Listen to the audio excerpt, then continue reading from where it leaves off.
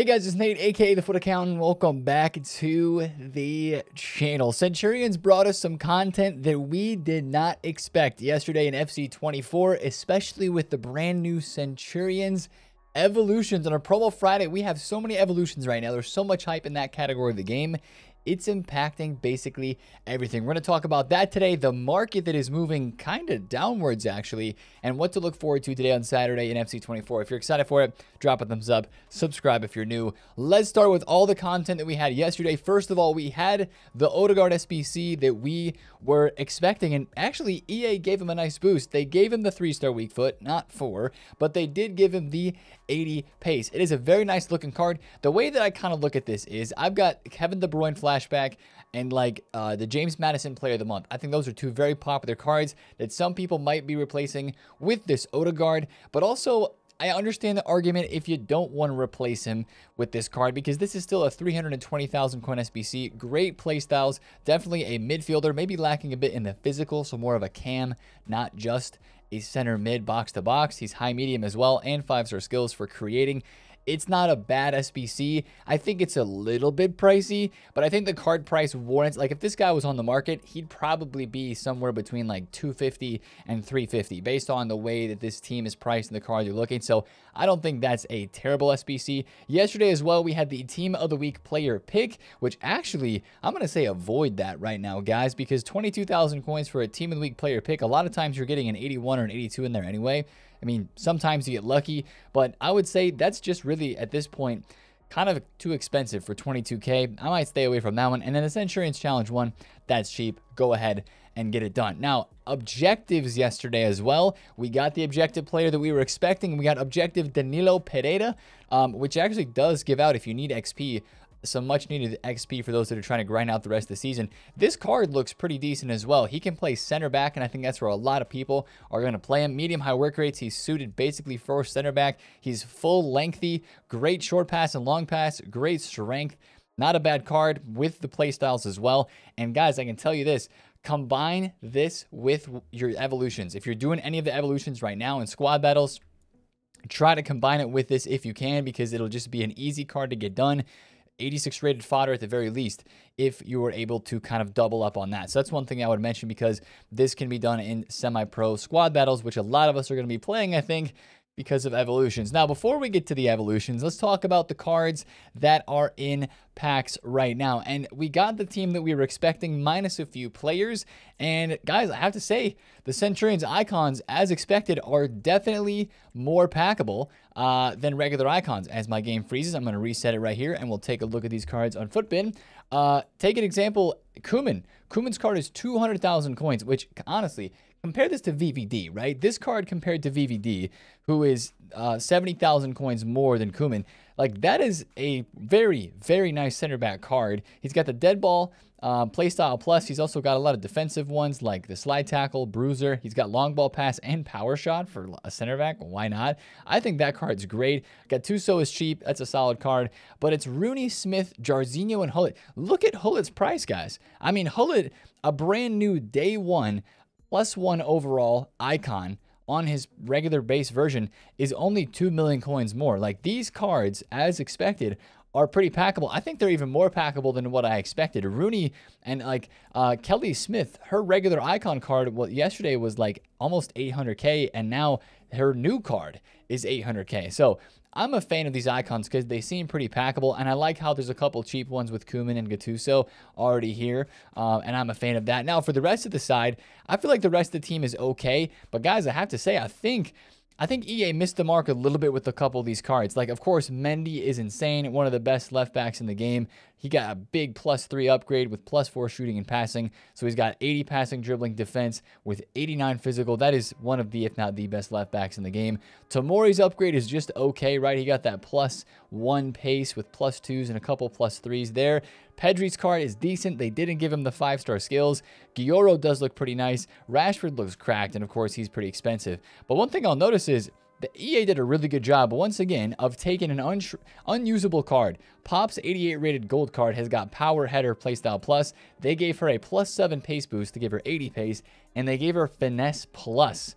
And she's got, if you look at her stats, like 93 strength, 98 heading, 89 finishing, 94 positioning, 94 shot power. This almost is the price of 90 rated fodder right now anyway. I think that's a fun card to try with the Finesse Shot Plus. So honestly, EA, GG's with the promo team. GG's for making them pretty affordable on the market as well, and pretty packable. Like, I was looking at the amount of pages of supply that we have on Pedri at the content drop yesterday, and I don't know if it was Pedri or if it was...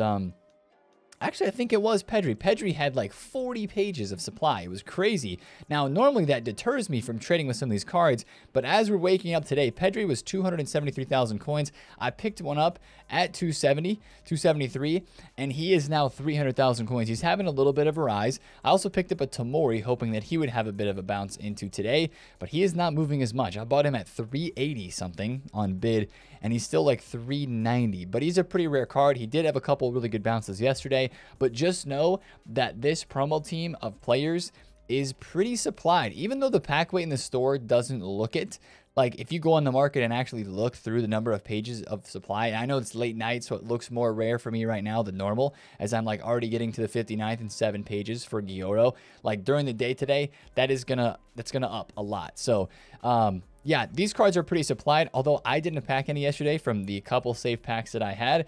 They are definitely supplied pretty well on the market. And of course, I like the icons. You can tell the icons, like, guys, these icons have been in packs for a day, and you look at how many Roonies are on the market, it almost looked like there's more Centurions Roonies on the market than like his regular icon. Like, he's got multiple pages, 3 full pages. There's probably gonna be like 5 or 6 or 7 pages of Roonies on the market today in the heat of the day.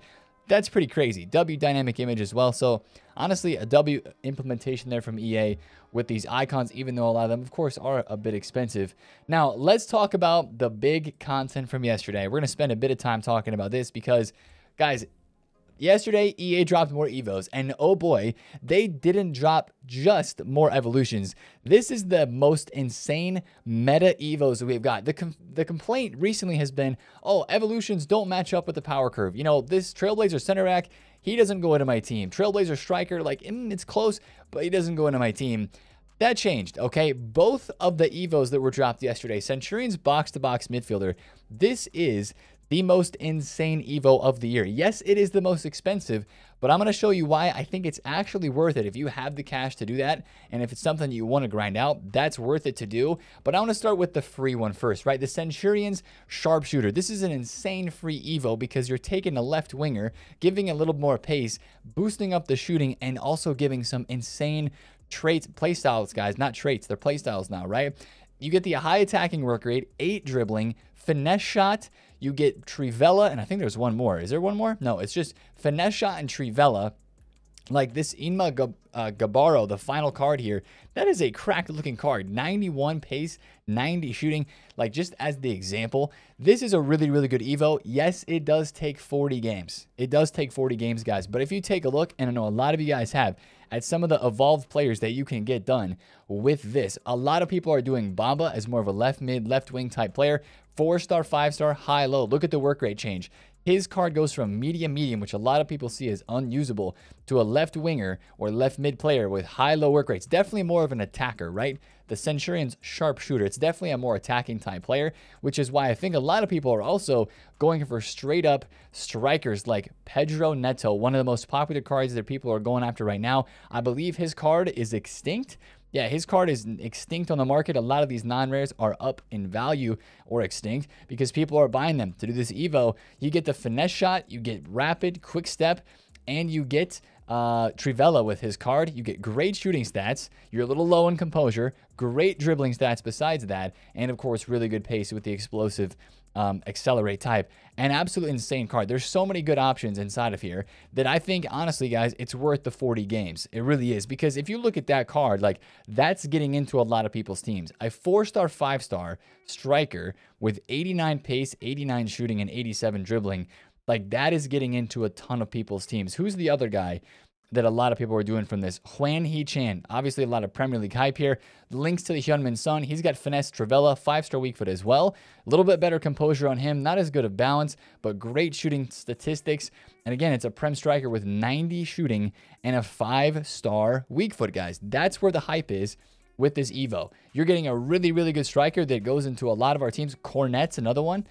He's only a center forward, not striker. He's 3-star, 5-star, but 90 pace, 90 shooting, quick step, finesse, and Trivella. So many great options in here. So honestly, this feels like an evolution that, again, like I said, this isn't just one that's fun to do and grinding out somebody that's going to be on like the bench and a super sub. This is like a starter in your ultimate team type of Evo. And, you know, I just think it's insane. Now, we'll talk about this next one as well, because I think this might be the craziest one that we've got. Centurions box to box, guys. Full meta upgraded cards. Now, this is probably not for everybody, but I think this is an evolution that as many people that can't afford it should consider, because the cards that you're getting from this are cards that are going to go boom straight into your team and probably stay in your team through Team of the Year, guys. Like, everybody knows who the most popular card out of this evolution is, right? It is the 87 rated Marcus Llorente. His card is 8K on the market. He was extinct at 10K before. Just look at the state of this card. If you're telling me that this 87 Marcus Llorente would be worth 8K, what he is on the market right now, plus 150K on the market, like 170K for this card, like, no, he would be way more if he was in packs right now with his promo for a +3 promo boost with the high work rates for his card. You get pinged pass, you get bruiser. What do you get? You get the Relentless, which is great for a midfielder, high attacking work rate, you get bruiser, and you get a high defensive work rate with ping pass. Like, this Llorente card is so worth the grind. It's worth the coins, and it's worth the time. Guys, it's actually not that hard to get these games in if you think about it this way. If you don't think, oh my goodness, I have to go play 40 freaking games of squad battles, right? Think of it this way. I'm tempted to do this Llorente. I'm tempted to go buy this card and to put him, because I've got La Liga cards in my team. The upgrade for this would be a card that I could use as a right back, as a midfielder, as a super sub for literally months to come. And really, if you think about it, he fits into your team. He's a meta card anyway. You can put him into your squad. Go play your Rivals games this week, which is maybe about 10 games. Yeah, you have to get your wins, so you get 7 wins of Rivals, right? Boom, there's 7 wins down. You play your Champs qualities, you have to get 4 wins. There's 11. And then you go and you grind some squad battles during the week as well. It's not like you have to get the 40 games done separately. You can just put that squad in, play your normal games of FC Ultimate Team for the week, and you get the evolution done not too long after that. Unless you're trying to get him done right away, then of course you'd have to use him in champs, you have to use him in squad battles and grind those games a lot. And of course, if you need to score the goals, get the assist, just go into a squad battles game and just crank those out in a game or two. Of course, with the shorter halves, it's not that bad anyway. So it seems like a huge commitment, but it's really not that big of a commitment, because you don't have to get it done right away. This is a card, and all of the cards that are in here that are really, really good, these are cards that are going to stand the test of time. Chameni is another really, really popular one. 8 play styles on this card, guys. Like, he's got Jockey, Aerial, Interceptor, Relentless, Bruiser, Anticipate. What a card. These are cards that we're going to be seeing in teams and opponents' teams for a really long time, guys. That's why I think there's a real shout. Even though this looks like it's really expensive and not worth it, I think there's a shout for it being one of the most meta and insane Evos we've gotten so far, and that's why there's a pretty high price on it. Also, don't sleep on this Crystal Dunn. Her 84 rated gold card is absolutely freaking nuts. If you have anybody in your team that's NWSL, this card 4-4 high with 90 pace, 88 dribble, 86 pass. It's a Hullet Gang card with 90 pace. I mean, that rivals, honestly, that rivals Llorente. So, what a card that is. There's, honestly, if you're doing this Evo as well, this is not an Evo that you say, oh, I'm going to take a silver card or a non-rare gold from my favorite club and spend 150K on this and do the Evo. You know, that's not what this Evo is for, guys. This Evo is for you're trying to get an absolutely insane card. Bellegarde is one that a lot of people are trying to double up on with Trailblazer Interceptor and the Centurions box to box. That's a decent looking card. This is one that you have to do a more meta type of card in. And I would show you the examples of my club, but my club is not good right now. There's not a lot in here. So I'm going to have to buy somebody to do it. And one thing I'll point you towards as well is we mentioned this on stream in the past couple of days. Start club stocking informs, okay? Big clubs like PSG, top Premier League clubs, and just Premier League players in general that get informs or, you know, special cards and promos. Look at this Soler card. He doesn't even look that bad because he can play center mid and he was an inform, right? So this is the sort of stuff that you want to start doing. I think some people are evolving the Nike version of Enzo Fernandez because he's got the dynamic image on his card. It's not an insane Evo, but it looks decent at least because you get a dynamic. Evander from the MLS, the Brazilian center mid, a lot of people are Evoing that card as well. So absolutely mental Evos that were dropped yesterday. And guys, as I take a look at the market, it's actually really impacting the market. This is something that we've never, experienced before, because this is almost like a new way for EA to like drain coins. They drop an absolutely crazy set of Evos yesterday, especially one that a lot of people want to start working on right away and even spend 150K on, because it's a card that goes boom straight into their team. And I think you're seeing prices drop on the market because of that, right? Right after the content drop yesterday, let's back up to that, right? Prices rose after the team was released. People saw the Centurions that were in packs like, Nate, this promo's kind of mid, man. And you know what? Without the evolutions, yesterday would have been real mid. I don't disagree at all. But what you saw was Neymar was like 280. He went up to like 310K. Bonmati, Hansen, even some of the out-of-packs cards, the Trailblazers that went out of packs, Robertson, Harry Kane. Harry Kane was like 380,000 coins.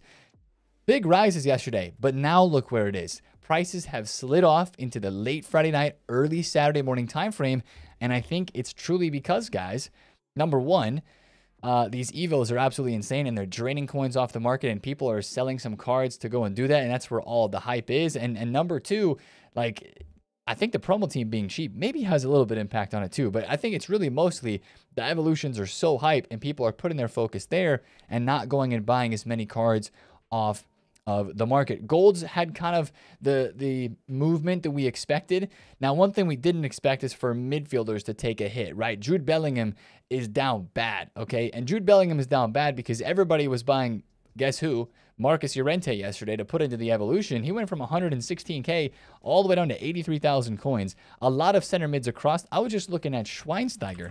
Icon midfielders across the game are down bad. Schweinsteiger's 350. He was 410.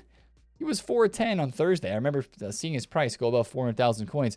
That's a card that is down a lot. Beckham was a card that I was trying to flip yesterday. I bought him at 400K. I luckily sold him at 400K as well and took the tax loss. I was hoping that he would go back up to like 430 to 440. Well, those midfielder Evos, he's down even further because midfielders are getting absolutely destroyed in the game. But the gold cards in general got packed yesterday. They dropped as expected. Varane, 71,000 coins. You know who's down real bad as a midfielder? Tonali. Look at this one, guys. He was 55K yesterday. People expecting him to go out of packs, banned, right, for betting. 35,000 coins. He might go out of packs still. It is actually possible that he could be pulled out of packs, but it hasn't happened yet. His price is going down bad. Do I expect the market to bounce back today? Do I expect prices to kind of continue to go? If I were seeing any price bounce backs today, it would be on the brand new cards, maybe some of the top tier meta. But guys, it might be like last week, right? It might be like last week on Saturday where we saw prices maybe go up a little bit in the morning, but then just continue to drop off even further because all the hype right now is with Evos. I'm really unsure of where prices on this market are going to go. Of course, we do know that prices are going to continue to drop over the long haul. And I said it in yesterday's video. I said it a couple times this last week. It's just better right now to be more on the liquid side. It just feels, the market feels uneasy to me, right? We're entering in November. People get nervous about the month of November and what it does to the market with promos and Black Friday and all that stuff. Anyway, the big packs that EA start releasing in the store, the big SBCs that we start getting, the big evolutions that we are going to be getting now. So guys, if you're going to trade with anything, I would just trade with the rare stuff, right? I bought a Mendy for a 940, sold it for 1.03. Here's the cards that I bought tonight, the Koeman, the Pedri. I'm thinking about selling the Pedri here pretty quick because Pedri's got so much supply. I know he's really hype, right? It's Pedri. He's one of the most hype cards in this promo team. What is Pedri right now? Pedri is like, okay, 300K. I might think about selling him here. He could go up to 310, 315, but he also could drop back down to 250 later today on Saturday. So expect a lot of fluctuation with these promo cards. I'm not expecting big rises today. There is a lot of hype for the game right now because of the evolutions. That is the only thing that could make a few cards rise a good amount today. But if I was trading with anything, I would stick to stuff that is rare. I mean, even like Harry Kane, I'm kind of holding on to him because I think he's going to go back up a little bit today. Robbo's even back down a little bit. Marquinhos back down. Other Trailblazers from Team 1. You know, they're not necessarily like down bad, but they're like Matoma is. He's 162K, but a lot of these cards are just chilling. So I would trade with stuff that is more rare, out of pack stuff, because that's just the safer bet and the safer way to go, guys. I would also say Road to the Knockouts, really good to trade with. Now, I was thinking about talking about these last at the end of the video because EA took their sweet time upgrading these freaking cards, man. We talked about them first in the video yesterday because we thought that EA was going to upgrade them early, and EA actually waited until like 3/4 of the world was into Saturday before upgrading these cards. They did get upgraded finally. Modric is a 92. Lewandowski went up. Hincapie is going up. So people are going to be waking up today, seeing these cards getting upgraded. There could be a few prices that rise here or there. If there are drops on these today at all for people that were investing, that are selling the card, like this would be a part of the market that I would feel more comfortable trading in, because Road to the Knockouts, live cards like this, they always maintain their prices better than anything else. So I would mention this to you today, guys. If you're not knowing where to trade, watch this part of the market. Whoa, 638 for Osimhen. That's pretty low. Like 670 is where he normally is. So that's, you know, like that's a card that I would keep an eye on if I had coins. You can see a lot of fluctuation here, still a live item. These are cards that if you see move big, you could keep an eye on. Even DePaul, right? He's down because midfielders are down, and he's in La Liga. But he also links to Llorente. So, you know, there's a bit of a trade-off there. Just keep an eye on this part of the market today for sure. And also, fodder. Before we get into Saturday content today, I think a lot of people, guys, are going to be investing in fodder because, I don't know, investing in fodder on weekends just is the cool thing to do. I still am not in love with the fodder prices, but I do expect that we get more SBCs coming here pretty soon. 85s at 6K, it seems too expensive, right? But yeah, they were 7,500 coins last week. If 85s are going to go back up, we need a hero pack. We're going to need player SBCs. We're going to need another like upgrade pack like the 84 double that we had this past week to make them go that high. It could happen. If I were investing in fodder, all I would say is buy a couple, put it in the club. Like 88s at 23K, like that's getting down there a little bit, because yes, they were like 27, but it's not down a lot. 89s at 36, 90s at 50, maybe, but I don't love it. So if you're going to do an SBC this weekend, or, you know, today on Saturday, we're expecting a Mudryk, right? Couple SBCs to talk about today that maybe make you think about fodder. Mudryk is coming as an SBC soon. This is a leak, and I think the way that EA have been doing promos in the past couple of weeks, I would imagine that Mudryk would be today, and then maybe on Sunday or Monday we would see Vidic, because Vidic is also Elite Centurions icon. But I could also see Vidic being today, because in years past they have done the icons when it's a promo week, like with promo icons and packs. They've done the icon players or the hero players, whatever's in packs that week, on the Saturday. And this could be another big SBC as well. So there's promise of potentially good SBCs to come. That's why some people will be investing in fodder. I'm just going to keep it simple this week for me. Probably not touch too much fodder unless there's SBCs that I really, really want to do. That's what I'm going to go for. But if you want to go for an investment, by all means, feel free. And then the Foot Police guy, who's been a little bit sus with the leaks recently, but we'll still just give this some attention. Max 87 Hero SBC will come back in the next few days, which isn't that big of a surprise because we had it 2 weeks ago, right? EA loved to do this back and forth between 1 week they release the hero, the next week they release an icon, then they'll go back and they'll repeat it. So I would not be surprised if we had another hero upgrade pack dropping in the next couple of days, whether it's today, tomorrow, you know, Monday, somewhere along that time frame. And I think the second time around, it would have hype for sure. Would it be as hype? Maybe not, but that could be something that makes fodder move. And people remembered what fodder moved last time for that. There was a lot of the 86, 85, 6s, and 7s that moved, and 88s as well.